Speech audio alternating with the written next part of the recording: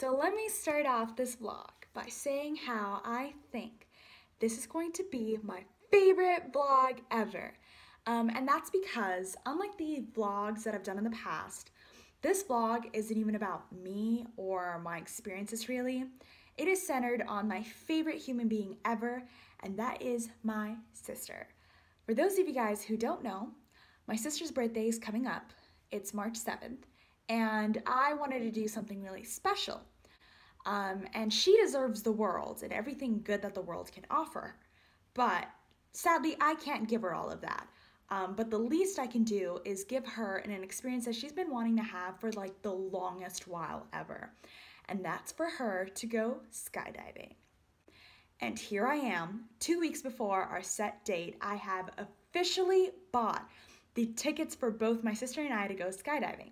So it's set. But here's the thing. My sister doesn't know about this whole plan. Like, it's a big surprise. In fact, like, I don't even think she sees this coming. Like, she thinks that we're going to some sort of water park or creek. Like, she knows that I've been planning something for her, but she doesn't know what it is exactly. So I'm super excited to see her reaction. And you guys will be seeing her reaction too, because I'm going to be vlogging the whole process from her not knowing to her finding out when we pull up there, and even the post skydive. But with that being said, Adra, I know you're watching this, and I know you're mad at me for keeping this a huge secret and lying to you, but just know that I did this out of love, and I love you. Happy birthday, Adra. Okay, hey guys, we're back, and guess who's here? Woo, woo, woo. Okay, so it is currently like 6:30. We're about to head out super early. As you can tell, it's like still dark, like the sun hasn't rise yet, but we are gonna start heading out, start driving. Plus we have to grab, you know, some food. Okay guys, we stopped to get food because Andrew and I are hungry. This is my first time vlogging, so I'm still trying to get used to my face so close up to the screen, but I'm so excited. I have no idea where I'm going. This is exciting. What do you think it is? Yeah. Thank you. I told you, I think we're cliff diving, or I think we're doing this like Iron Man thing where we're running 5K and then swimming. Cause she keeps saying water. First of all, I'm the most like inactive person ever, and I do not work out, so I don't know how we do it in Iron. Yeah, honestly, I have no clue.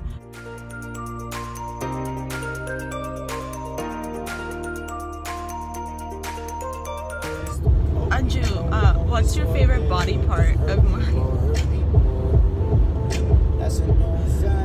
lips. Your lips. Guys, we're so close that people think that's so weird that we're so close. Sorry. Yeah, like we're so close. We like talk about the weirdest things. Are you trying to convince them, Adra? We're so close, I swear. Yeah, I swear, I promise. Clicked. Okay, guys, we are here. Okay, ready? Open. Now look up at the sign. Oh my god, no! Oh, indoor? No, it's outdoor. No! Really? We're jumping out of a plane 13,000 feet up in the air. No! We're going skydiving, babe.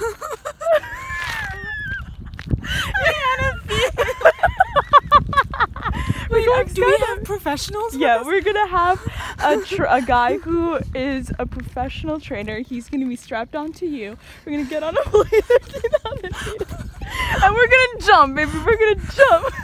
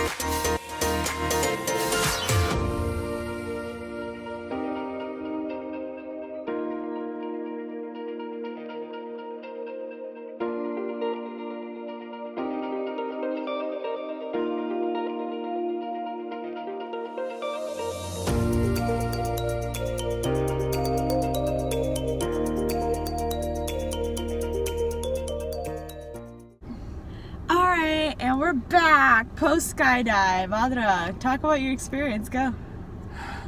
Fearless. I felt like nothing could stop me, and for like 40 seconds I felt alive. Yeah. Like it's like the best feeling to feel. Like it's one of those feelings that I'll never get from any other activity. It's just a feeling of being alive, and you're absolutely not in control, and that's the most split perfect. I felt like a bird. I felt like, okay, when we were jumping out, it was just like... How was your free fall? But I'll tell you. So like when I was jumping out, you know how like typically on like a roller coaster you feel like your heart's flying out of your chest? You don't get that feeling.